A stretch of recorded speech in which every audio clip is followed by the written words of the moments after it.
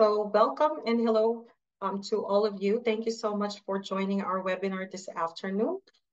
This features our program spotlight for this month, which is Digital Health and Data Analytics Program.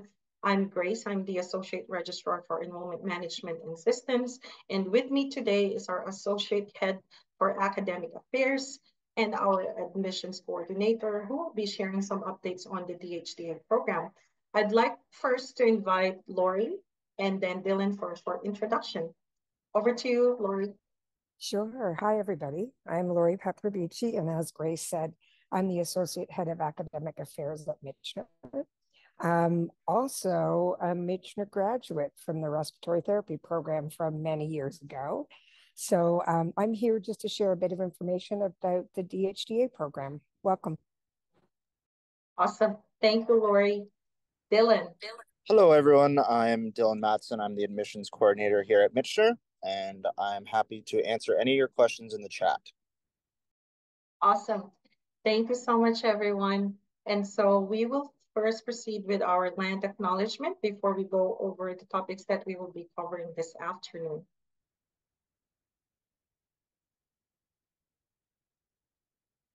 We acknowledge the sacred land where we are today, which has been and continues to be the traditional territory of the Huron-Wendat, the Seneca, and the Mississaugas of the Credit River, among many other unnamed and unrecognized indigenous communities. At this location, we stand on land protected by the Dish with One Spoon Treaty between the Anishinaabe, Mississaugas, and the Haudenosaunee that bound them to share the territory and protect the land. We recognize this agreement not as a thing of the past, but as a promise today and into the future. We must share the responsibility of ensuring that the dish is never empty by taking care of the land and the creatures we share with it and transforming our personal and institutional relationships. This meeting place is still home to many indigenous peoples across Turtle Island, and we are grateful to have the opportunity to work and learn on this land.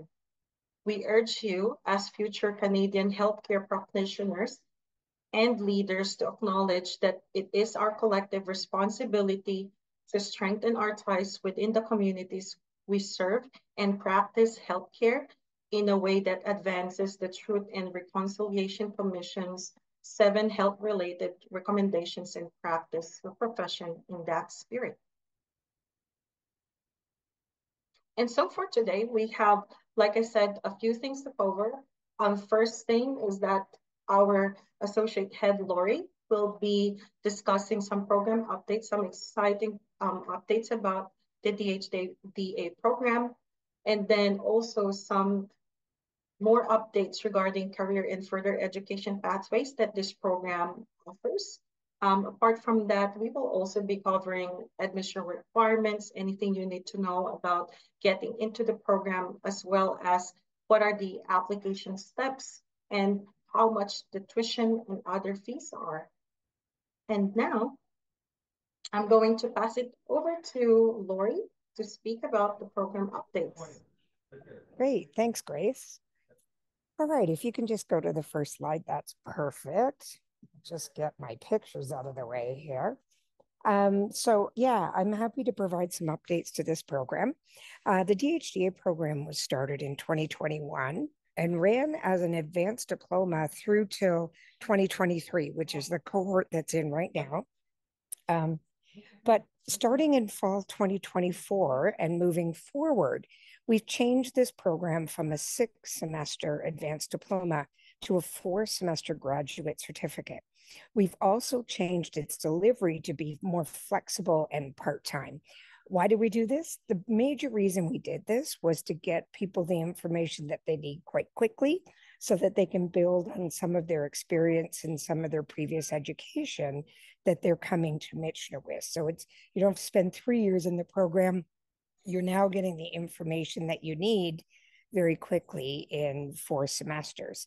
And the way we did that is we omitted the optional practicum that existed in the last 2 semesters of the program.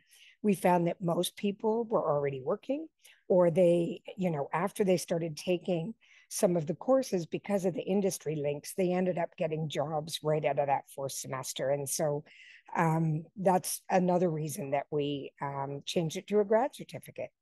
Next slide, please, Grace.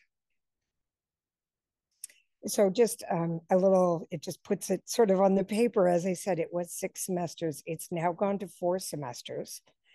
There was an optional practicum when it was 6 semesters. And as I mentioned, we found that most people left after the 4th semester to pursue jobs or different positions in their current employment. And so in the new program design, starting fall 2024 and onwards, we do no longer have a practicum year associated with the program. Next slide. So this is a picture of what at Michener we call a model route, also known as a program design. And I put this here just so you could see, and some of the examples of the courses that you'll be running through. So you'll see that, one of our feature courses is a healthcare ecosystem course, which really gives you a good foundation and background into how Canadian healthcare works. And then, of course, a couple courses in digital health. We've got artificial intelligence and machine learning. So again, 2 courses in that. We've got design thinking and quality improvement, some professional development specialty topics, and that's really to prepare you to go out to the workforce. How do you network? How do you find those positions? And then the applied project course, which has always been a part of this program, but now we're trying to make linkages with industry so that some of the project ideas that our students are coming up with are real life problems that we see within the industry. So when you look at this, you'll see, 4 lectures a week, 3 lectures a week. As we mentioned before, it is on a part-time basis. And so you will see the flexibility, and oftentimes there'll be classes in the evening. Classes will occur both synchronously and asynchronously. So synchronously means you all have to be there at the same time. Synchronously means you can listen to the lecture or work independently through some exercises. Okay, next slide, please. So the biggest question we get asked is, so what happens after the program? As I mentioned, many people are already working in the industry, but not everybody. So there are some opportunities for further post-secondary education. You may choose to enter a Master's of Health Informatics or other master's programs after this. And then we also see some of our graduates working as data analysts within hospitals, within Ontario Health. Sort of that data specialist role is what most of the titles are. Next slide, please. And now we're going to turn it over to Dylan on admissions. If you have questions about what I've just done in the program, please feel free to put them in the chat, or there'll be an open opportunity at the end for you to ask questions. Awesome. Thank you, Lori, for sharing that wonderful updates about the program. It seems that the program has really embraced fully remote, flexible format to accommodate the very busy lives of our prospective students for this program. So thank you so much, Lori. And of course, for our students who are currently listening to this webinar, please feel free to put in or submit your questions on the chat. Dylan is there to monitor the chat, and also we could entertain some questions later at the live Q&A. So in terms of admissions, the admission requirements for this program hasn't much changed since its first inception.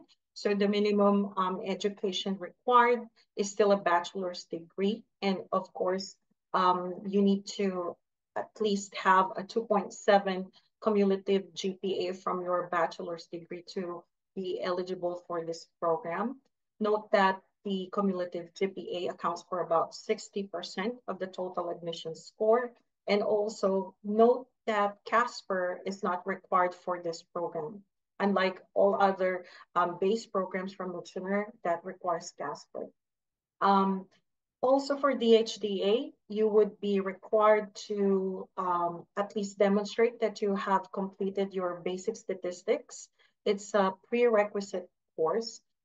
Just a note that if you're currently fulfilling the basic statistics prerequisite course, you need to submit a proof of registration by the February 8th supporting document deadline.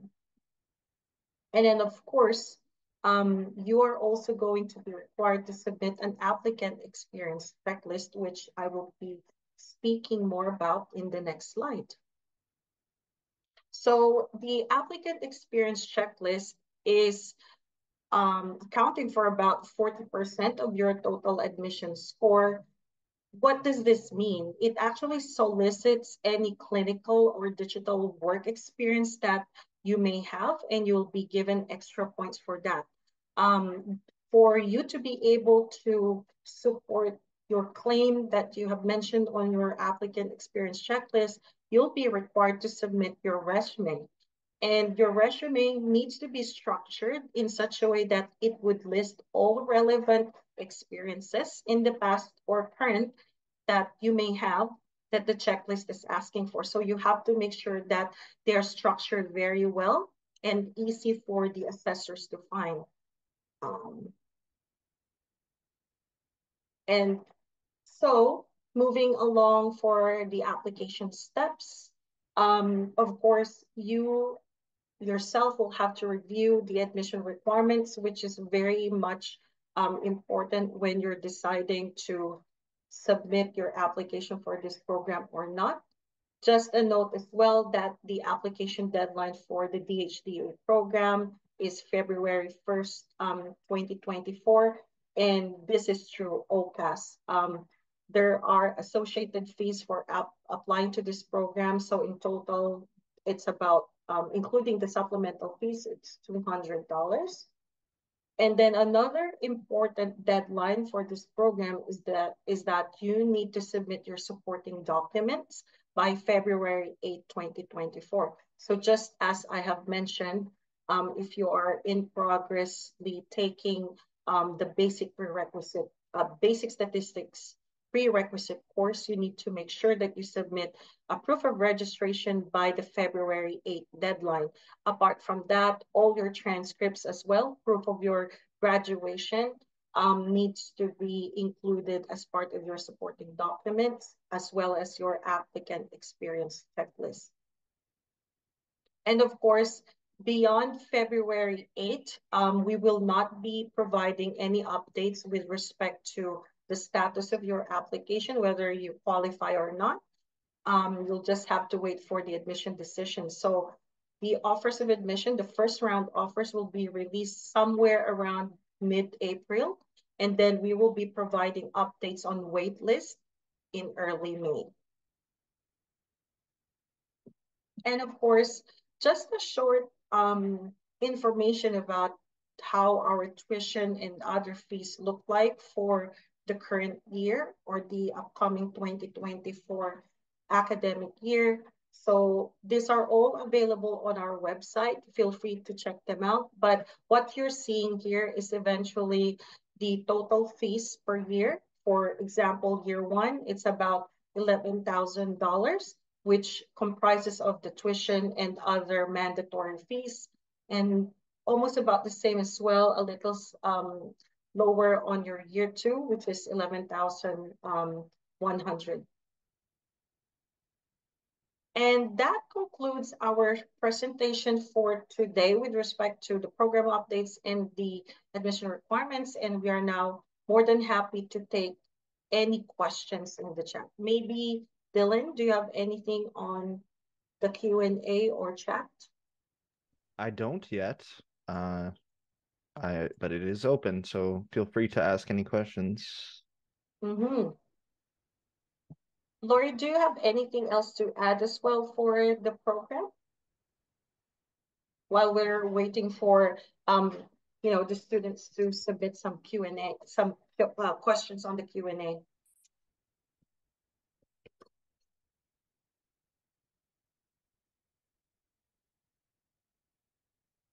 Lori, you're Sorry, muted.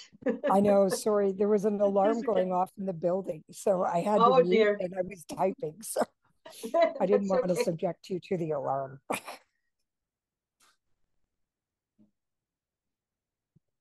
Okay, so we're still waiting for some questions about the program, but I'm just going to go back to one of our slides earlier.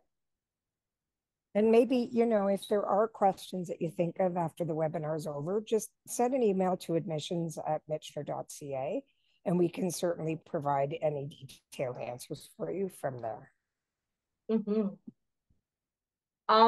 I forgot to mention this as well, that if, for example, you don't have any related experience that the checklist is looking for, like if you don't have clinical or digital experience, that is all fine. You still need to submit the applicant experience checklist. And as you may see on this sample right here, um, you can just submit the checklist by just making sure that you check on this box, right? Like none of the following checklist items apply to me. It's still required and you need to submit this by February 8th.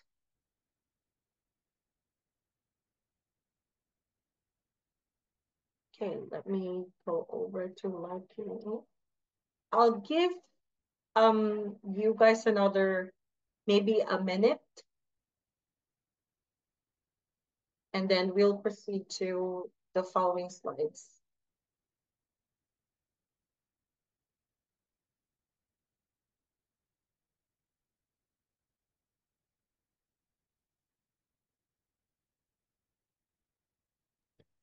There is one now. How many people apply to the program and how many people are accepted?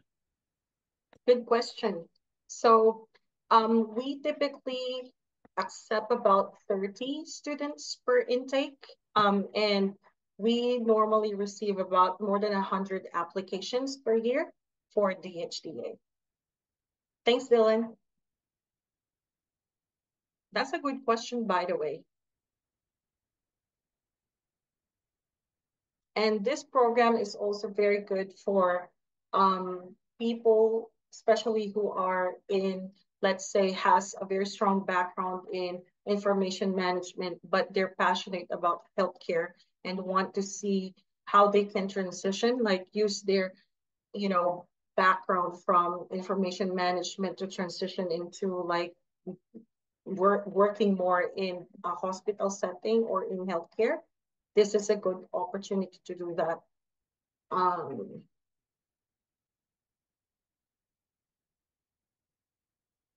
okay, another 30 seconds.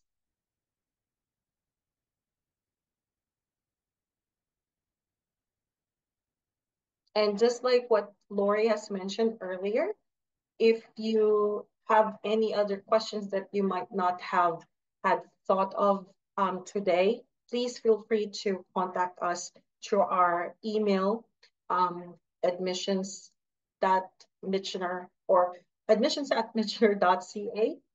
And then we're also open for in-person visits. And then our telephone lines are also open during Tuesday, Wednesday, and Thursdays.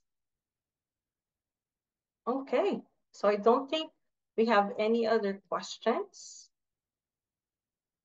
We'll proceed to the next few slides. Okay, besides what I mentioned earlier, that we are now open for in-person visits as well as telephone lines are open, we also host our drop-in session for admission questions. So this is your opportunity to consult with us if there's like a specific case to you that you want to bring up, like maybe advice on admissions, and anything else related to admission questions. You can always feel free to drop in during our Ask Me question during Wednesdays from 12:30 to 1:30 p.m. And then we host a series of upcoming information sessions. So our next program spotlight is on February, and anyone who might also be interested in our newest program, which is Fundamentals of Healthcare, That will be on the 26th of next month. And then afterwards, most of the webinars that you'll be seeing here are for students who have been admitted or have successfully received an offer of admission. So on April or end of April, we'll have post-admissions webinar, which is focusing more on how to accept your offer of admission. And then on June, health requirements. And then on July, it will be focusing more on financial aid. And of course, as I've mentioned repeatedly, this webinar, we would love to hear from you. The best way to communicate with us is through email, admissions@michener.ca, and you can call us during those times mentioned here. We're open. We'll be more than happy to assist you with whatever questions that you have. And if you want to drop by and say hi, of course, we are now accepting in-person visits on campus at St. Patrick's Street. And you also, if you want to follow us on social media, here are our social media links. And that's it. Thank you so much, everyone, for taking the time this afternoon to know more about our updates. Oh, by the way, there's okay, I will go and answer this question. We're already done, but is the program a good fit for people who do not have a background in data analytics, but have a background in healthcare? Oh, Lori, you're typing your answer. Do you want to answer that live? Yeah, that's funny. I started typing, but then I thought, you know what? I can just answer that question. And the answer to your question is yes, it definitely is. You certainly have a foundation and understanding healthcare, which is one aspect of the program. And then if you have that paralleled interest in data analytics, informatics, artificial intelligence, it may be a really great fit for you. Awesome. Thank you so much. And thank you for submitting that question just in time before we close. So thank you again to all of you who have taken the time this afternoon to hear more about the DHDA program and the updates that we have. Thank you, everyone.